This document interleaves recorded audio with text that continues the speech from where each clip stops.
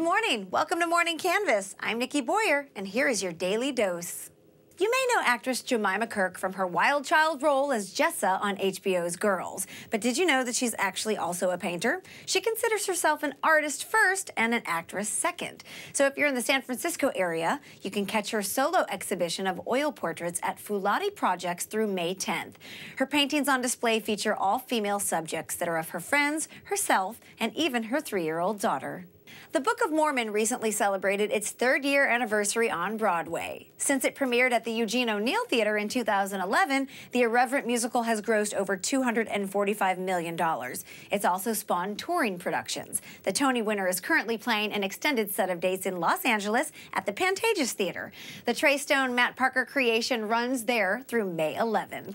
USA Today recently published a list of the 10 best museums for families. Here's the top 5. At number 5, the Discovery Center Museum in Rockford, Illinois. Number 4, the Musical Instrument Museum in Phoenix, Arizona.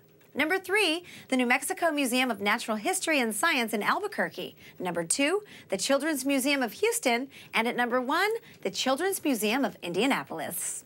Currently showing at the Art Institute of Chicago is an exhibit called When Greeks Ruled Egypt. It focuses on the 300-year Greek rule that began with Alexander the Great and ended with the suicide of Queen Cleopatra.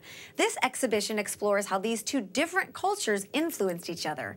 On display are over 75 works of art, including masks, magical amulets, and luxury glass. Hey, thanks for watching. Make sure to watch the full Morning Canvas every weekday from 7 a.m. till 9 a.m. See you tomorrow. You want more daily doses? Click on the video to the left and please subscribe.